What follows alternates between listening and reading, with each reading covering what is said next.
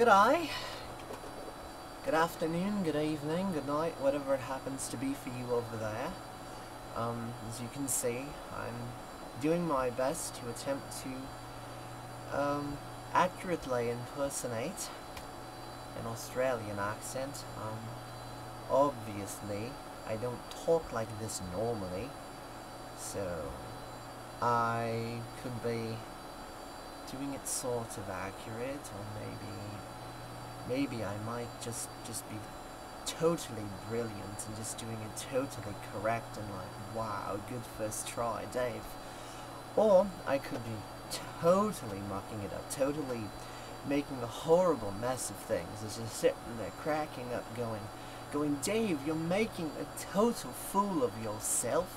You wouldn't know Australian if it walked up to you and bit-slapped you on the forehead. So I really have no idea as to how accurate I'm actually being with this accent or not. I mean, I'm just giving it a good go. I tend to be pretty good at accents, of course. The better I am, the more practiced I am.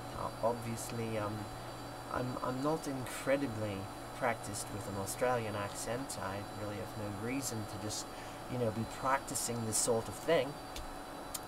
So I really don't have any idea. Maybe I'm doing a good job at this, and maybe I'm just doing horrible, and you're just sitting there cracking up, going, Dave, didn't they teach you in school that drugs are bad? That they can bloody kill you?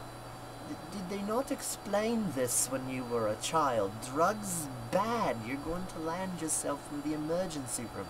Whatever you're smoking, just stop it. Stop it now. It's bad for you. You're going to die. So, but no, actually not smoking anything except a little tobacco here and there. But yeah, that'd be about it. Of course I can, do other impressions and stuff. Hi-ho, Kermit the Frog here. Of course the Kermit the Frog impression kind of looks weird without a big old Kermit the Frog face sitting here. I obviously look absolutely nothing like Kermit the Frog. Hi-ho, Kermit the Frog here. Can you please tell me how to get to Sesame Street? Alrighty then.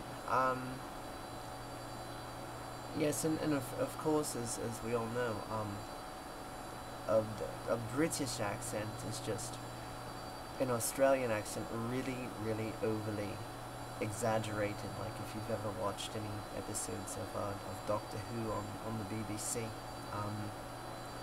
you've just got Doctor Who and Rose and whoever the latest companion on the show actually is, running around with just this thick Londoner accent where basically oh my god, it's just you just exaggerate the hell out of everything. You're bloody stupid. You just exaggerate. You take an Australian accent, you just exaggerate the bloody hell out of it. It's just, I'm British, give me some fucking tea. I'm British, give me some fucking tea. I just have to exaggerate and just put so much emphasis on the vowels that my tongue is just going to suck into the back of my throat.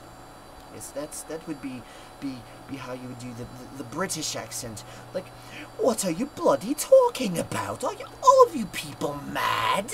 Yes, that would be the British accent. Of course, there are many different dialects of American accents as well. Like, you have your typical normal Chicago accent, like I'm doing right now. Then, of course, you're gonna have your, your basic, your southern drawl there. Hello, y'all. I'm down from over in there, Texas. Yeehaw! You're gonna have your little southern drawl kind of thing going down there. Just like that, like from down south. Well, I do declare. Okay. And then of course you got your New Jersey, New York, Rhode Island sort sort of, you know, cab driver, truck driver fucking thing going on, you know. Get the hell out of my way, you morons, you don't know how to fucking drive.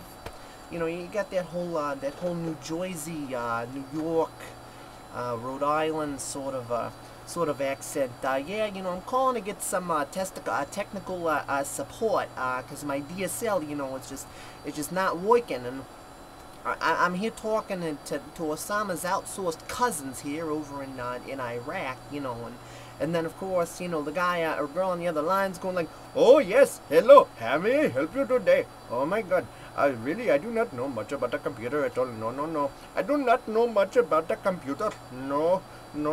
I just got this screen here and the words here in front of me, and they tell me to say stuff, and then, you know, you say stuff, and then based on what you're saying, the screen tells me to say something. So yes, I really don't know what is going on. I will have to ask my supervisor. Would you like a spoon straw with this technical support order? So yeah, that's pretty much about it. Okay, bye-bye for now.